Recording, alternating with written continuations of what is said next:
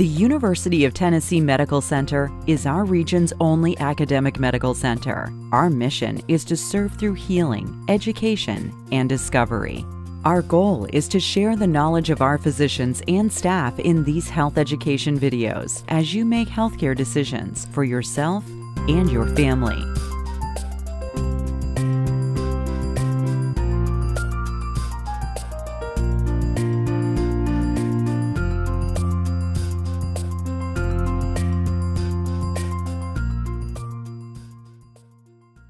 Well, urinary incontinence is simply the involuntary loss of urine, and it's something that's experienced by millions of women across the United States every year.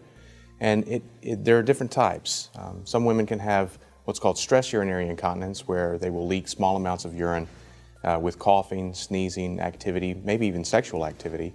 And then others can have what's called urge urinary incontinence, where they have an intense urge to urinate, but many times can't make it to the restroom on time and will end up having rather large leakage episodes. Well, like any other medical problem, urinary incontinence is diagnosed primarily with a good history and physical examination. So in the history, we're trying to assess how often is the patient urinating, how often are they leaking urine, under what circumstances are they leaking urine. People with stress incontinence tend to leak under times of abdominal strain, coughing, sneezing, maybe even laughing. And that is usually due to someone that has an anatomic issue with the support that's underneath the urethra, or possibly a problem with the urethra itself, specifically the urethral sphincter. In terms of urge urinary incontinence, we want to gather, are they having leakage episodes that are associated with urinary frequency and urinary urgency, and then how large is that leakage episode, because many times that will tell us if this is more stress incontinence or if it's more urge incontinence. After the history, we can do a physical exam looking for those types of anatomic problems that can cause stress incontinence, and looking for other things such as vaginal atrophy that can contribute to urge incontinence. Following a history and physical exam, we have some diagnostic workup that can be done in the clinic. This is primarily with urodynamics or cystometrics that will help us characterize the types of urinary incontinence that they have, and not only their urinary incontinence, but how well do they empty their bladder, because many times that will come into play when we're deciding on the appropriate medical therapy. Well, stress urinary incontinence is treated in a number of different ways, starting with the more conservative therapies. The standard pelvic floor muscle exercises, or what are primarily known as Kegel exercises, can be used in an effort to try to close the urethra during times of strain. Alternatively, there are some pessaries out there that are called incontinence dish pessaries, and pessaries primarily have been used for pelvic organ prolapse in the past. But there are a few pessaries out there that can be used to help address individuals that have stress incontinence, to provide some of that support underneath the urethra that they're lacking.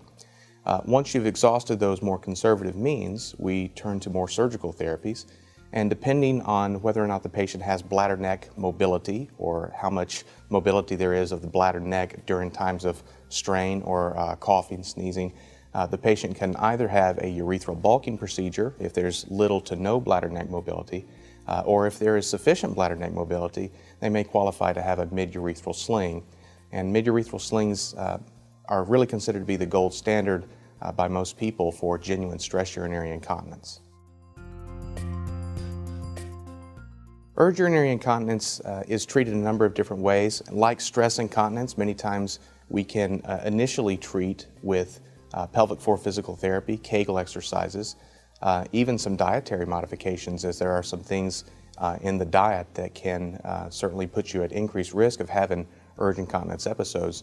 So with pelvic floor physical therapy and dietary modifications, we can actually help out quite a few people. And if not, there are some medications out there called anticholinergic medications that can be used in an effort to stop those bladder contractions. Urge incontinence is typically a problem not so much with anatomic like you see in stress incontinence, but you have more of a problem with bladder contractions.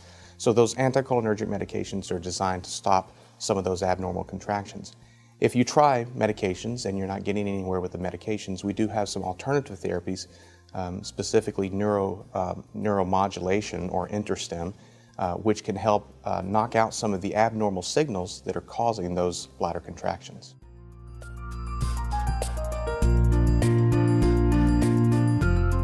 We hope you'll join us for another medical moment. Visit utmedicalcenter.org or call the Healthcare Coordination Office at 865-305-6970 to learn about services available at the University of Tennessee Medical Center.